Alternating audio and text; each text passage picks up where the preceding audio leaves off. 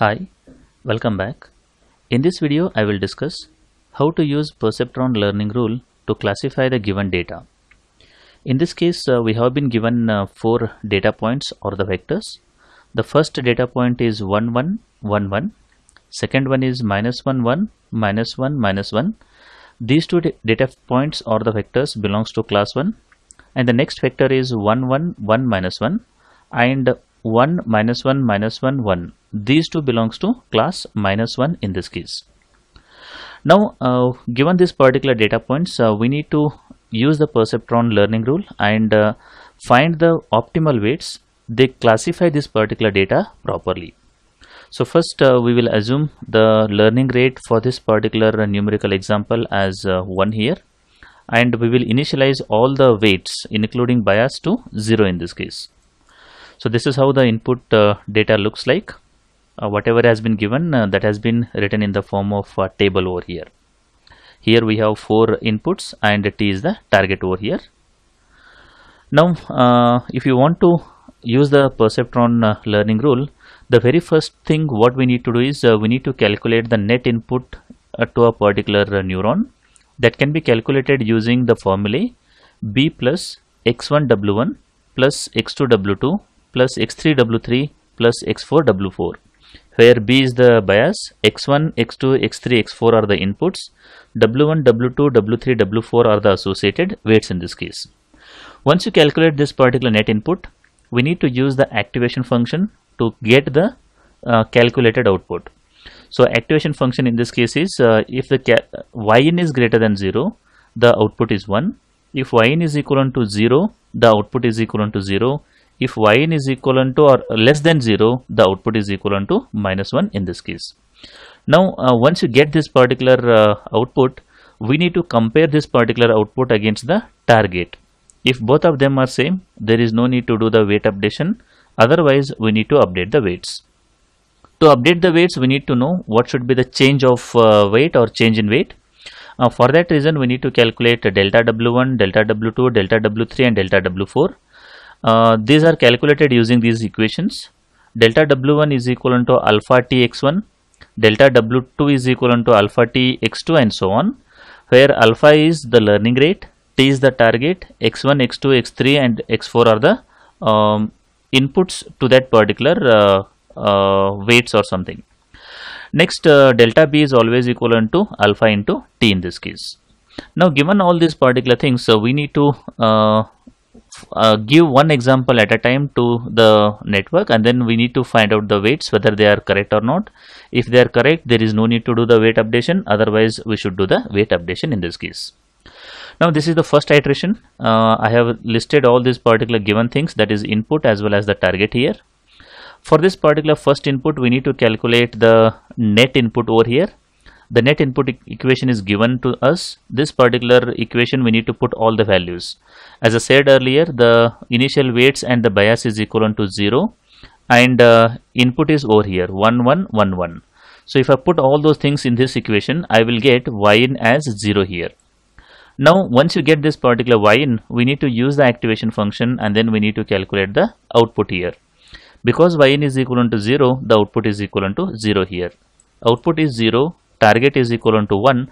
Because they are not matching, we need to calculate or we need to update the weights. If you want to update the weights, we need to calculate the change in weights first. So to calculate the change in weights, we have written here delta W1, delta W2, delta W3, delta W4 and delta B here. We know the equation of delta W1. Equation is alpha T x1.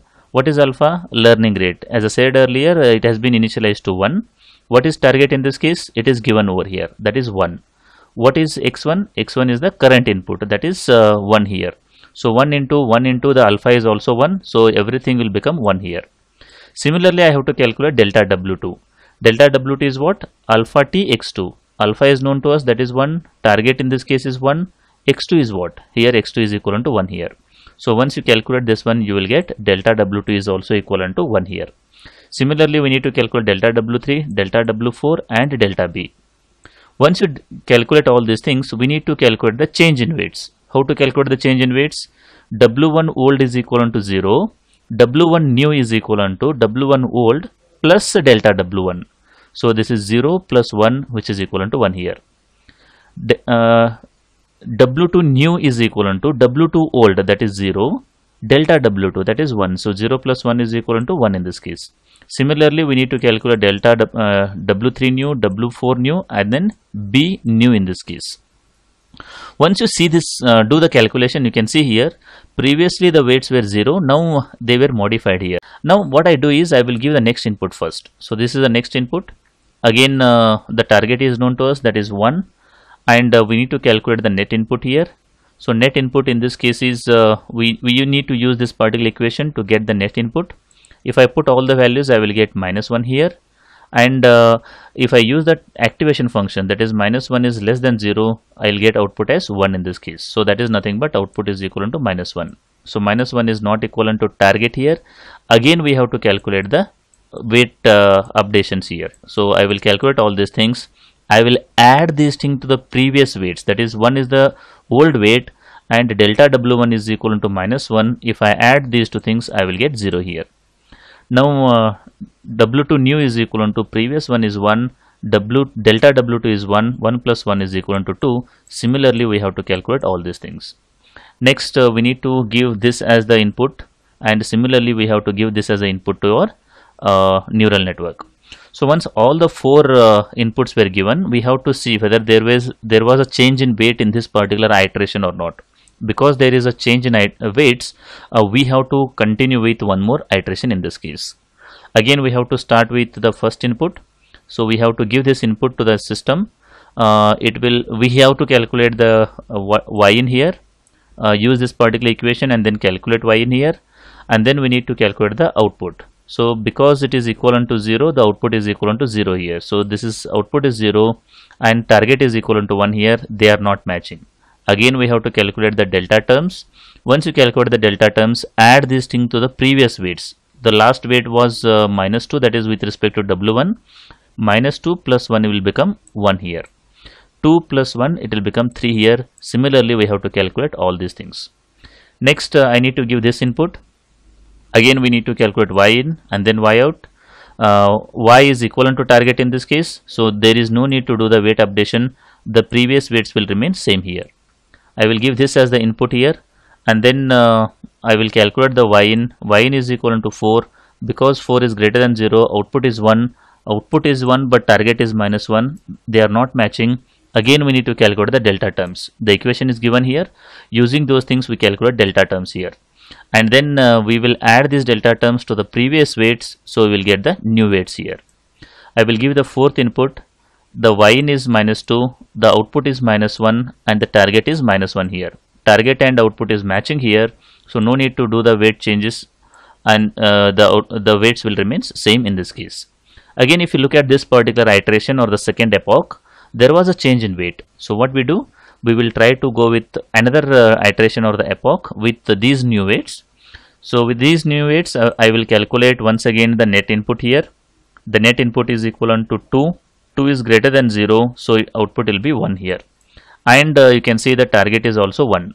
Because both of them are matching, no need to calculate the delta terms. The weights will remain same. Whatever they are present in the previous step, the same weights will be carried here. Next I will give this input.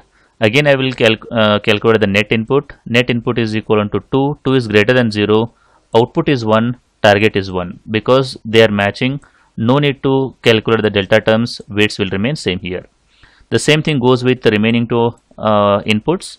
Because there was no change in the target and the output, because they are matching here, you can see, because they are matching, there is no need to do the weight updation here.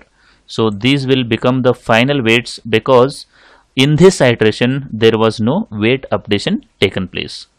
So using these particular weights, we will be able to classify the given data properly in this case. So what we will do here is we will draw the final neural network something like this.